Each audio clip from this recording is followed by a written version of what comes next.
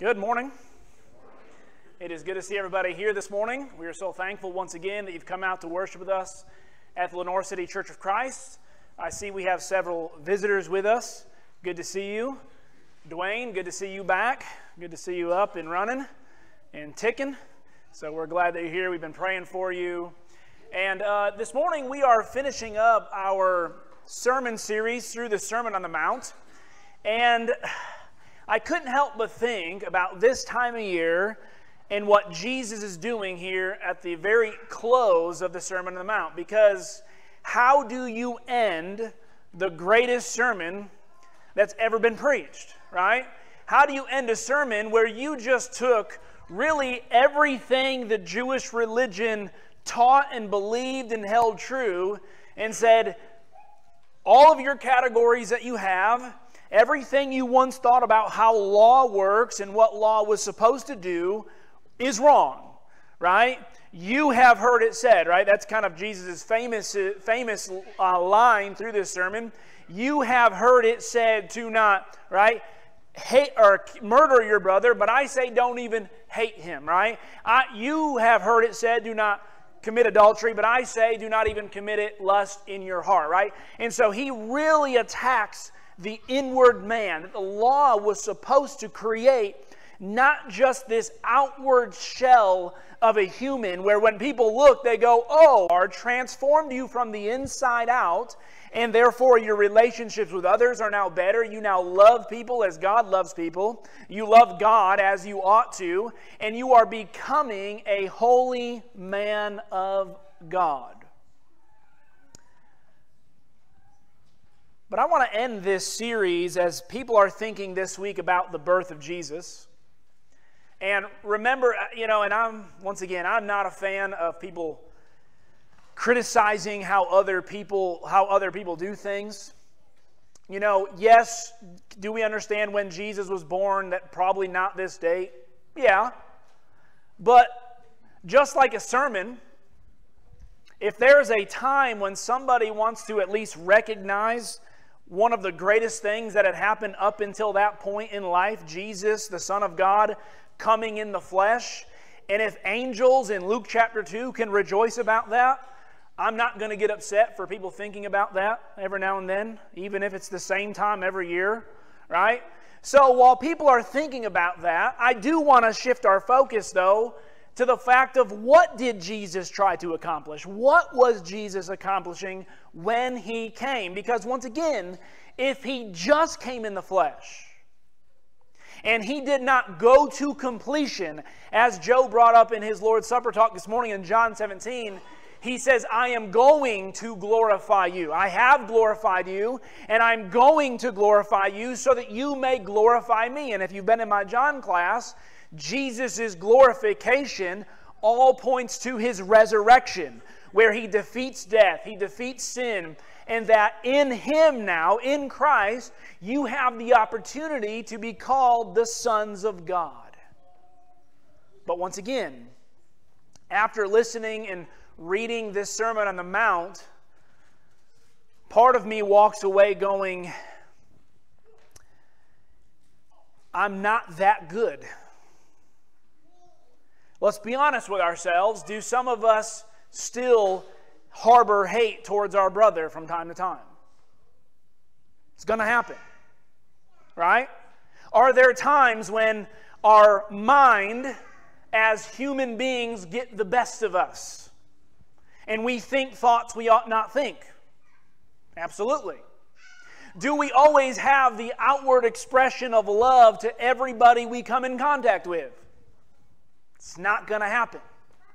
So when I read a verse like in Matthew chapter 7, when Jesus says in verse 21, not everyone who says to me, Lord, Lord, will enter the kingdom of heaven, but the one who does the will of my Father in heaven, who is in heaven, that scares me sometimes.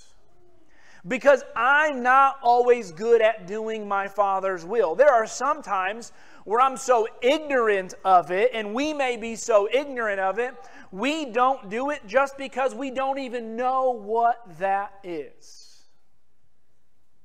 And so Jesus is going to give us two illustrations at the end of here.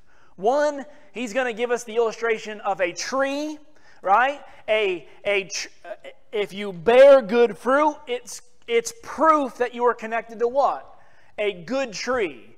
And if you bear bad fruit, it is proof of what? You are connected to a bad tree. Well, what is good fruit? What is bad fruit? Because I'm going to be honest with you, there are times I produce good fruit, and there are times I produce bad fruit. So which am I on the one tree at one hand and on the other tree at the other hand? Okay, let's go to the next illustration. It's a cute kid's song we normally sing, but it's a powerful kid's song, right? The wise man is the one who builds his house upon what? The rock. And when the winds come, it's stable, it's sturdy, and it does not crash. It does not tumble. It does not come down. Well, let me tell you, there are times in my life where I feel like my house is coming down. So what does that say about my faith? What does that say about this sermon here? And I believe, honestly, that the end of this sermon, the reason why it's capped like this, and why we have these illustrations, is you have to read the rest of the story. This sermon, this illustration of the tree and the rock, are two of the most significant images that relate to salvation in almost all of the Bible. Obviously, we know where the tree comes from, right? In Genesis chapter 2, turn your Bibles to Genesis 2 with me. We're not going to start in chapter 2. We're actually going to start in chapter 3. Because we all know of the tree of good and life, of knowledge of good and evil, and the tree of life.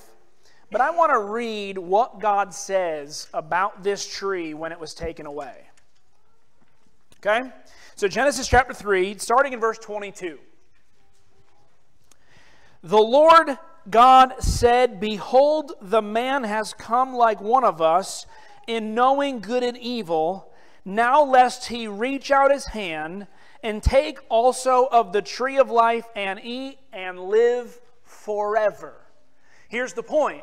Tree of life was designed for the innocent, blameless man, so that he could partake of this tree of life and live forever. Well, what happened when sin came in? God said, now that they are knowing of good and evil, now that good and evil is something that is not what God has stated for them, but what they are now creating in their own minds, we need to take this tree away. And if you read your Bible for very long, one of the images that you come across over and over and over again is what? This same tree. That there's going to become a time when we will be partakers of this tree of life again. Okay? And that's found throughout the text. Go to Psalm chapter 1 with me for a moment. Psalm 1. Now, the book of Psalms, if you were here for my series, I believe Psalm 1 and 2 is the introduction into the rest of all the Psalms. Okay? And one of the things that you read throughout all the Psalms have more direct quotes about the coming Messiah than almost any other book. Isaiah competes with it, but the Psalms is quoted more in the New Testament than even the book of Isaiah about direct passages that the Messiah would come, the Redeemer would come, the second David would come, okay? And so, in my opinion, Psalm 1 and Psalm 2 are the foundation for the Messianic kingdom. And when you read in Psalm 1, look at verse 1, "Blessed is the man who walks not in the counsel of the wicked, nor stands in the way of scoffers, nor sits in the seat of scoffers. But his delight is in the law of the Lord, and on his law he meditates day and night." So let me ask you, what man in the Bible who has said that does not sit in the seat of scoffers, does not allow his accusers to corrupt him, and that meditates on his law day in and day out, 24/7? It's Christ. And the entire book of Psalms is building the tree, the blessed man is the Messiah, the Christ, okay? And that he would be like this tree firmly planted by the water. And then you get into Psalm chapter 2, and it brings in the royal decree of this blessed man, that he would be the Son of God. Look at chapter 2. Let's start in verse 1. It says, "Why do the nations rage and the peoples plot in vain? The kings of the earth set themselves, and the rulers take counsel against the Lord, against his anointed." By the way, if you go read Psalm 1, the first 3 verses, and read Psalm 2, the same 3 verses, they're saying the same thing. The one who does not sit in the seat of his scoffers, nor stand in the way of sinners. These sinners are now bringing accusations against this man because he's not seating with them. He's not bending to their will, okay? Now look at verse 6. It says, "For as for me, I have set my kingdom, Zion, my holy hill. I will tell of the decree. The Lord said to me, you are my son. Today I have begotten you." Now watch. Go down to verse 12. It says, "Kiss the Son, lest he be angry, and you perish in the way, for his wrath is quickly kindled. Blessed are all who take refuge in whom? In him." So blessed is the man who takes refuge, Psalm 1, in the tree. Now Psalm 2 says, blessed is the man who takes refuge in his Son. And Jesus is now saying that blessed is every person who bears fruit of the good tree. Well, if you go read the rest of the Gospels, guess who that tree is? Guess who that vine is? Guess who is that one that if you are connected with, you will produce fruit? It's Christ.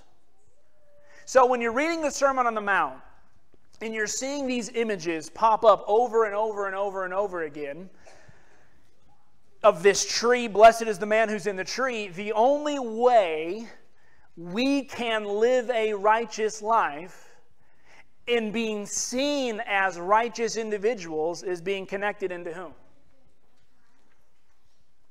Because once again, are any of us sinless and perfect? So what tree do we appear to be a part of from time to time?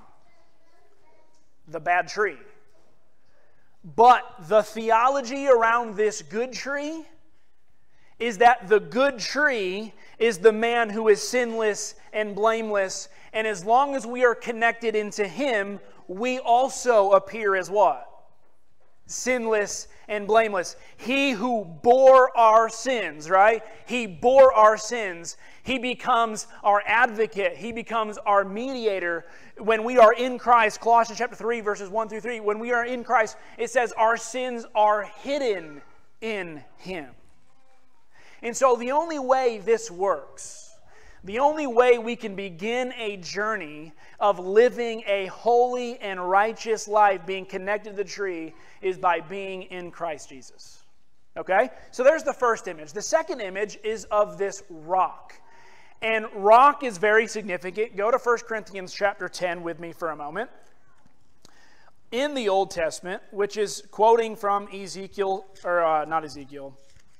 Exodus 17. But look at 1 Corinthians chapter 10. And we're not done with all these images yet. 1 Corinthians chapter 10, look at verse 1.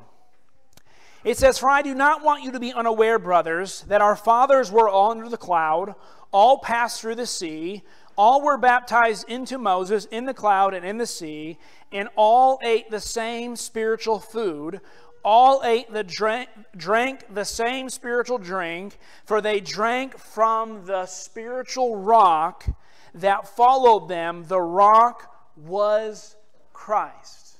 If you go back and read in Exodus chapter 17, this rock is what became a provision for the nation of Israel when they were what? Wandering in the wilderness. Without a faith and a trust in that a rock can produce water, and that God, who's the only one who can take out of a rock and make water from?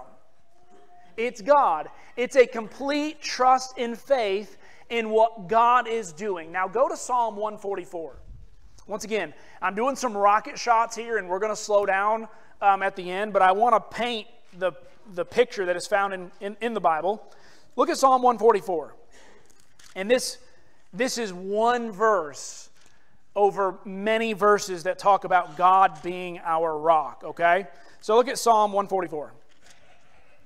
Blessed be the Lord, my rock, who trains my hand for war and my fingers for battle. He is my steadfast love, my fortress, my stronghold, my deliverer, my shield, in whom I take refuge, who subdues people under me. O Lord, what is man that you regard him, or the Son of Man that you think of him? You see, the psalmist here, and this is a psalm of David, by the way, is having the same problem that I have when I read the Sermon on the Mount. Why does a holy, perfect, and good God have anything to do with dirty, filthy rags, as Isaiah says, that our righteousness is before God? What does a holy God have to do with an unholy people? And the connection is love. He loves us to the point that He would be our rock, because He knows that we do not have strength within ourselves.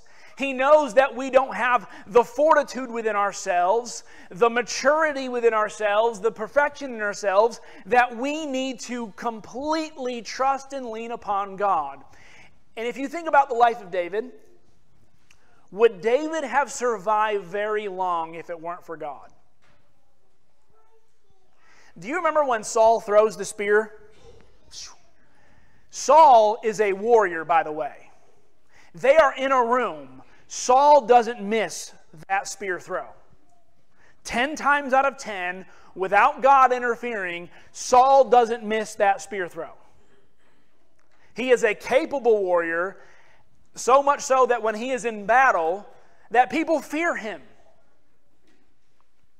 And yet he's 10, 15 feet from David, because they've just been having a conversation, and he throws his spear at him, and it says the Lord's hand was with David, and Saul missed.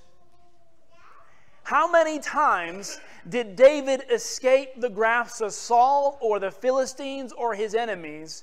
And 100%, who does David give the credit to? Remember when David is going to go fight Goliath. What does he say that the Lord has already done for him? The Lord's already put into his hand a lion and a bear. What's this blasphemer of the most holy God? God will deliver him into my hand. So as we're reading this sermon,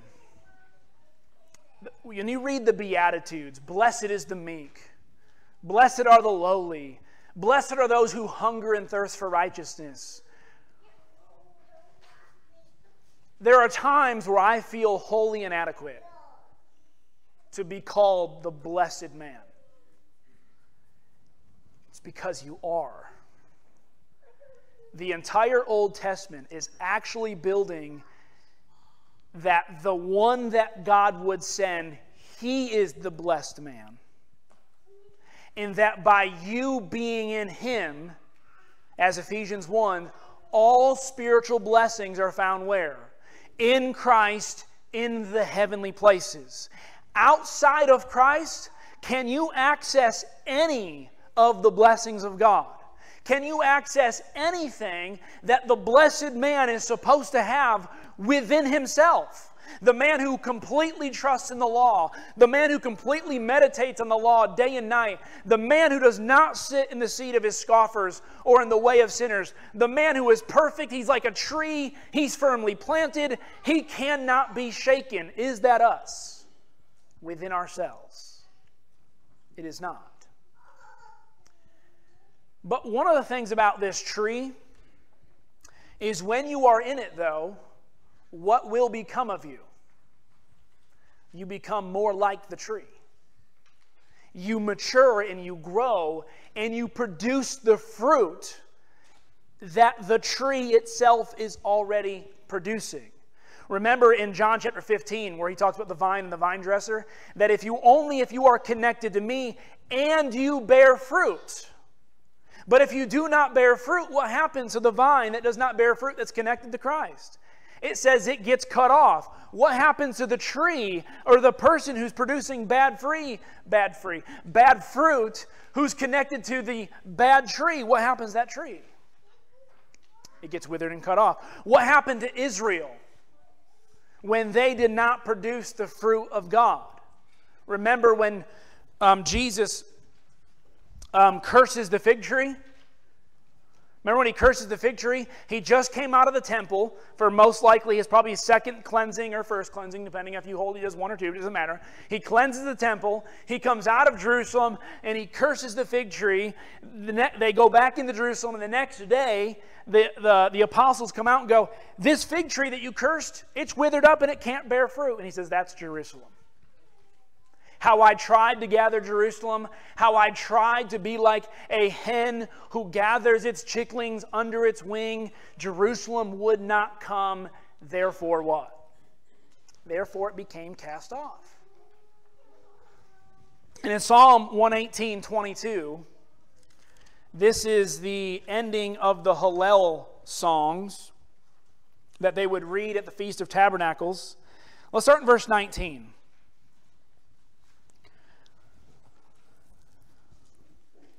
Open to me the gates of righteousness, that I may enter through them and give thanks to the Lord. This is the gate of the Lord, the righteous shall enter through it. What is this door, this gate that the righteous will enter through? Verse 21. I thank you that you have answered me and have become my salvation. So this is the psalmist thanking God that God has become his salvation. Look at the next verse. What's the very next verse? The stone that the builders rejected has become the cornerstone. Who is that speaking of? Go read Acts chapter 4. There is no name under heaven or earth in which we must be saved but the name of Christ, because he is the stone which was rejected by the builders. He became the chief cornerstone. Who is your salvation dependent upon? Is your salvation dependent upon you? If it's dependent on you and you alone, you're going to be like the fig tree that was cursed. Without God and without Christ, without being connected to the tree, and without building our faith on the foundation of Jesus and him being our Redeemer and salvation, he says we are like the foolish man. If Christ isn't your cornerstone, if Christ's sacrifice and gift and redemption is not your basis by which you follow and serve God, your house will do what? It will crumble and it will fall. And so, hopefully I'm going the right way. Jesus is asking us in Matthew chapter 7 to enter into the kingdom of heaven. And he says it's easy. Do the will of my Father. Jesus, I try, but I fail. And I believe Jesus' sermon is just like Moses' sermon. And because when Moses finishes his sermon in Deuteronomy chapter 30, you know what he says? He says, this word that I have spoken to you, that I'm asking you to keep all of its commandments, keep all of the law, it's easy and it's not far from you. But the rest of the scripture shows us how many people kept that law perfectly, and all of them. Paul turns that exact statement around on its head in Romans chapter 10. Look at Romans 10. I don't have time to go read Deuteronomy 30. Go read it. This is a direct quotation from Deuteronomy chapter 30, yet Paul is going to replace the word with law, and he's going to insert Christ. He's going to take out the word Torah, and he's going to insert Christ. Watch this. Deuteronomy chapter 10, verse 5. He says, "For Moses writes about the righteousness that is based upon the law." And he says that. Keep all of his commandments. God will bless you if you keep all of them. How good are we at that? He says, "But the righteousness based on faith says, do not say in your heart, who will ascend into heaven?" That is to bring Christ down. Moses' version is, who will give us the law that it will come down? It's already been given. Paul takes out law and inserts Christ. Or, verse 7, who will descend into the abyss? That is to bring Christ up from the dead. Who brought Christ up from the dead? And who's wondering about it? There's proof to it. If you want proof, Paul says in other letters, you can go ask about 500 individuals who've seen the resurrected Jesus. Don't ask who will. It's already been done. We've already seen him. Your faith is based upon this. He says, but look at verse 8, "But what does it say? The word is near you, in your mouth and in your heart. That is the word of faith that we proclaim, because," here it is, "if you confess with your mouth that Jesus is the Lord and believe in your heart that God raised him from the dead," it says, "you will be saved." Our salvation is dependent on us believing that Jesus, when he went to the cross and he was buried and 3 days later was raised, bore all our sins. If you don't believe that, you are like the foolish man whose house is built upon the sand. You are like a fruit bearer that is plugged into the wrong tree. Interesting thing enough about the Sermon on the Mount, guess what the good fruit is and guess what the bad fruit is. I kind of shaded it at the beginning for a reason. Jesus starts this section by saying, unless your righteousness is greater than whose? That of the Pharisees. The bad fruit is you trying to do it on your own. And you trying to keep law and thinking you can go before God and say, God, I've been good enough. I have tithed and mint and done all these things. You must save me. Depart from me. I never knew you.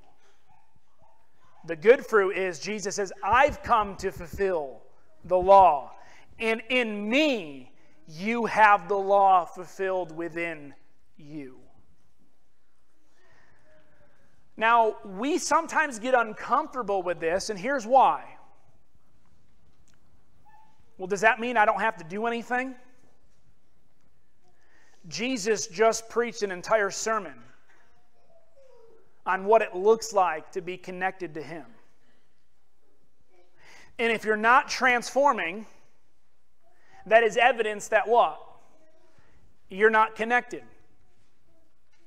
You're not connected. Because coming into contact with Jesus has to change you. All right, let's ask this question. Have you ever met somebody or someone in your life that when you met them, you built a relationship with you fundamentally changed? Oh, there's my 30-minute timer. All right. We still got another 30 minutes, all right? Repeat. Just kidding. That has fundamentally changed you? Jesus does that on a scale that should make every other person who influences you in your life look like nothing. So what is this fruit? Look at Matthew 23. Jesus gives an exposition at the end of Matthew. Starts off by saying, look at verse 1 of Matthew 23. Jesus said to the crowds and his disciples, the scribes and the Pharisees sit on Moses' seat. So do and observe what do they tell you, but the works they do, for they preach, but do not what? Practice. They tie up heavy burdens hard to bear, lay them on people's shoulders, but they themselves are not willing to move with them with their finger. They do all their deeds to be seen by others, for they make their phylacteries broad and their fringes long. They love the place of honor at feasts and the best seats in the synagogues, greeting in the marketplaces, being called rabbi by others. And so Jesus is comparing where the Pharisees failed. It's not what they teach is bad. It's how they live out that is bad. Don't imitate them. When they speak from Moses' law and they're just quoting Scripture, I don't care who's quoting Scripture to you. If it's from God, it's from God. But don't think that they're living it themselves. And so here's what Jesus finally tells the Pharisees after about 6 woes. Woe unto you Pharisees, woe unto you Pharisees, woe unto you Pharisees. Look at verse 23. It says, woe to you scribes and Pharisees, you hypocrites, for you tithe mint and dill and cumin, and have neglected the weightier matters of the law, justice, mercy, and faithfulness. Do you know the difference between tithing and mercy? Tithing, you can be any kind of man that you want to be and give money in a plate. You could be the most wicked man on the earth and take out some money out of your wallet and put it in a plate. That's easy. Mercy, justice, compassion. What kind of person does it take to be compassionate? How do you just do compassion? You have to become compassionate. You see, the weightier matters of the law are the things that actually are evidence that you have been changed by it. But the Pharisees exalted the things that everybody can see, right? Like the widow with 2 mites. Everyone's putting their big old bags of coin, and the widow comes over with 2 mites, and Jesus says, she's more blessed than all of you. She's given it all. And you can tell these 2 mites came from somewhere in between, in here. Okay? So, verse 27, he continues. Woe to you scribes and Pharisees, hypocrites, for you are like whitewashed tombs, which outwardly appear beautiful, but within are full of dead people's bones and all uncleanness. So also you outwardly appear righteous to others, but within you are full of hypocrisy.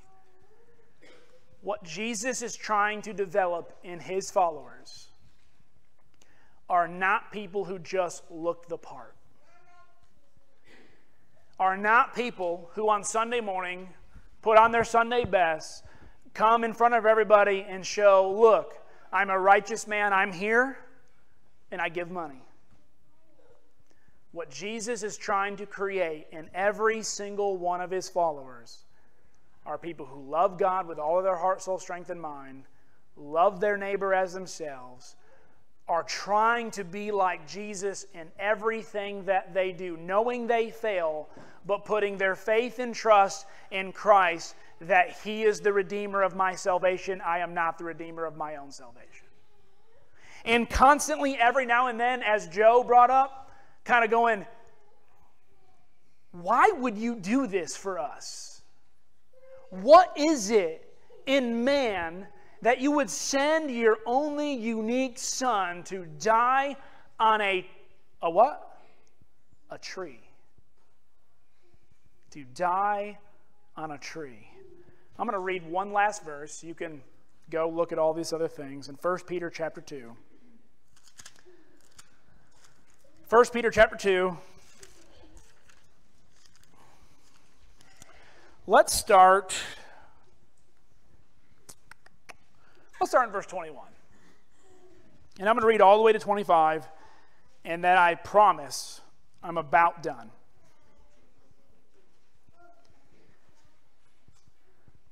For to this you have been called, because Christ also suffered for you, leaving you an example so that you might follow in his footsteps. So there quells the notion of if Jesus is doing it all for me, I don't have to do anything. No, he laid the path and he expects you to what? Pick up your cross and follow him. He committed no sin, nor neither was deceit found in his mouth. When he was reviled, he did not revile in return. When he suffered, he did not threaten, but continued entrusting himself to the one who judges justly. Go read this section and then go read Psalm 1. You will see Christ in Psalm 1. He himself bore our sins in his body on the tree, that we might die to sin and live to righteousness. By His wounds we have been healed. Go read Psalm 2, and you will see Christ in Psalm 2 in this verse. The only way we get to heaven is being connected in the one who died on the tree, who became the tree of life for us, who became the rock of our salvation, so that He may be our strength, He may be our Redeemer, and He may be our life. This morning, if you're not a Christian, and you're thinking, I can't do this on my own, you are right. You can't. Or maybe you're thinking, well, I'm just not ready. Like, I need to get some things worked out in my life first. Wrong. The only way you get things worked out in your life is first by having your life right in Christ. He will continue to work in your life, to have effect in your life, to transform you so that you can continue to be sanctified and be more and more like Him each and every day. How can you, when the Bible teaches us we're helpless outside of Christ, help yourself to get yourself ready to get in Christ? That always bothers me. And it bothers me when the church has also produced that kind of things. Well, hey, we're about to baptize you, but let's figure out what's wrong in your life first, and let's figure out all these things that's wrong and fix them before you get into Jesus. What? No, Jesus fixes all those things. And as you continue to grow, you will get out the impurifications. The whole point of 1 Peter chapter 1, where it says that you are in a trial by fire being purified, is that Jesus knows that day one, you still have impurities, meaning you still have things you need to change. You still need to have things that you need to repent of. But you can't repent of things that are not covered by the blood of Jesus. You can repent of them all day long, but outside of Christ, what good does that do for you? Paul says they kind of go together, repent and be baptized, and a lot of us, or Peter says that. A lot of us think, so repentance comes first. No, those are coordinating time, right? You are in a state of repentance that you're not stopping you entering into Christ and being baptized into Christ because, hey, I still got things I need to repent for. He says, no, you have the mind and the heart of repentance. So when you're going into Christ, as you learn what you need to give up, you give it up freely. Side note over. If you're not a Christian, you are missing out on the tree of life, which is Christ. Plain and simple. Tonight, this morning, whatever it is, I invite you to be connected into Christ, having your sins washed away in baptism, to rise and walk in newness of life. Paul says this in Galatians 3, that when you're baptized into Christ, you clothe yourself in Christ. Do that this morning. And if you're a Christian, maybe you started off really good, as we always do, but somewhere along the way, your fruit bearing seems to be more of that other tree. Consistently and over and over and over again. And you don't feel like you're really growing, maturing, becoming the fruit, becoming the man, becoming the Christian that God is calling you to be. Why wait? Why not let people know? Why not let us help you and encourage you and build you up in any way that we can? Please come forward this morning if there's anything that you need as we stand together and as we sing.